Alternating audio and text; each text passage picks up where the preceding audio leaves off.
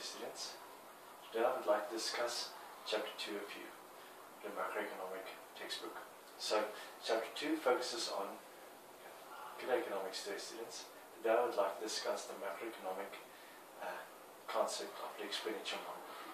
Now this is the crux or the foundation behind Chapter 2, and what it is I'm going to explain to you some of the key elements that form the chapter, and also some information that will help you understand the chapter better and help you with the calculations. So this is not a bedtime story where I read you the textbook. This is also not a replacement for a lecture. It's just a short explanation on Chapter 2 and some vital components within Chapter 2. Okay, so let's start. Chapter 2. Let's start with this graph, the Keynesian expenditure graph, as I like to call it. So what do you have? You have expenditure on one side and you have income on the other side. Okay. Now the entire theory is based on expenditure and income. So how the economy works. How if we spend more money, it creates income for someone else. Okay. And I'm going to explain to you a little bit later on. So let's take the 45-degree line. You draw a 45-degree line straight through the diagram, and you will know that every point on this 45-degree line, your Y will be equal to your E. So income will be equal to expenditure.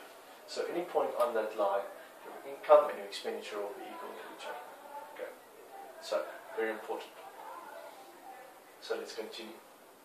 Now, in this chapter, it's crucial to know about 5 variables: C, I, G, X, and Z. Okay. These 5 variables form your expenditure method to calculate your GDP, an expenditure model. Okay, these are all sectors in the economy. So C is one sector, C plus I is a 2-sector model, C plus I plus G is a 3-sector model, and C plus I plus G, or C plus I plus G plus X minus Z is the full model. Okay, so 1 sector, 2 sectors, 3 sectors, full model. Okay. Very important.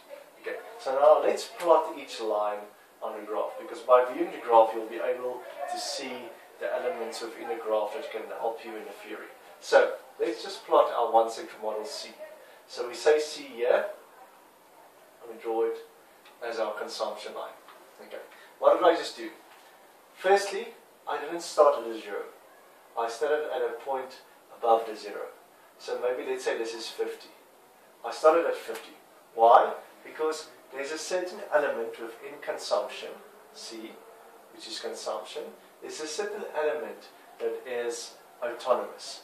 Now, autonomous means that it's consumed without income. Okay, so it's independent of income. In this chapter, you can highlight the word as autonomous, meaning independent of changes in income. Okay, so 50 Rand will be consumed, okay, irregardless of whether you receive income or not. Okay, so you will receive 50 Rand of income. This is the autonomous part. Then the induced part is the part that changes. And this part will change your income or your consumption as soon as you get more income. So it will change your consumption as soon as you get more income. So this is our 1-sector model. Okay, quickly just to highlight, the slope of this line is the MPC, the marginal propensity to consume. That determines how much of our income will be consumed. If we earn 1 Rand, how much of that income will then be consumed? Of that 1 Rand will be consumed. Let's say you earn the 1 Rand, then you consume 0.8 Rand, so 80 cents. Then your MPC is equal to 0.8, and that is also the slope of this line. So that is the basis behind the consumption. Okay, so that's the basis behind the consumption. Now let's take the 2-sector model with investment. We just add investment. Now, if we add investment, which is a positive this one, we add to our expenditure. So if you consume 50 and you just had one sector model, now you add investment, so now your expenditure in the economy is more. So your line should shift above the 50 line to C plus I. Okay? Let's say to 100. Now, easy. If I ask you what is investment with, what's autonomous investment, or what is investment? Okay? You will know from this value that consumption was 50, your new model is 100, so your consumption or your investment should be 50. The difference between the two. Okay? Now, what is investment? Investment is independent of income, so all investment is autonomous. Okay? The only variable that can influence the investment is the interest rates. We all know that there's a negative relationship between interest rates and investments, but we'll get into more detail in chapter 3. So, now you add your two-sector model. Now let's add another sector, the government. So let's add a third sector. Okay. Now, C plus I plus G. Now, very important. From my drawings, you probably won't be able to see this, but the slope of my line changed. These two lines are still dependent on your MPC. This new line, the slope changes. Why? Why does this happen? Because you introduce tax. Okay, now tax will influence our MPC, how much we are willing to consume our income, because we need to pay more now, we need to pay taxes. So taxes will influence your slope, and will also influence your multiplier, something that I will just explain a little bit later on. Okay, so for now, just understand that the slope will change of this line due to introduction of tax, and then when you add the last line, the full model one, then you can just draw the same one. So these two, the slopes are equal, and in these two, the slopes are equal. Okay, but for the rest, it's not. Okay, so I hope you understand the graph better with this explanation. Let's get into something that's very important, and that's called the expenditure multiplier. Okay, the expenditure multiplier is a very important concept to understand. Okay, so let's take a one-sector model or a two-sector model. What is the formula for it? 1 over 1 minus B, which is your MPC. Okay, that's our easy formula. When we add a government, we get a new formula, 1 over 1 minus B, 1 minus T. Okay, that's your one in a full model, and with plus G when you add the government into the equation. Okay, then you add the taxes. So when we add taxes in our questions, then we need to use this expenditure multiplier. Okay, then you get a tax multiplier, which I'm not going to explain today. So, very important, what is a multiplier? Now, I told this example in class, but let me re-explain it. So let's say I go out tonight, and I go and buy a pizza for 100 Rand. Okay, I spend 100 Rand on the pizza, so that's my spending. That doesn't mean the owner of the pizza store is going to take my 100 Rand and he's going to burn it. No, what's he going to do? He's going to take my 100 Rand and he's going to give it to his workers as income. Now all of a sudden, my income or my income I used as spending money became someone else's income, and they will then go and use that as spending money. So you understand? So that's a cycle you work with. So that 100 Rand of mine will probably be seen a lot more times in the economy, just once. So that's very important. So the best diagram I always use to explain it is something like this. So you start with the 100 Rand, and then you go. And you, depending on how large your multiplier is, this circle will get bigger and will probably generate, let's say the multiplier is 5. So the multiplier is 5, and this 100 Rand will generate 500 Rand. Circulate 500 Rand in the economy. Okay, that's very important. So let's explain this in a more economical way. And this will also highlight how the economy grows and everything.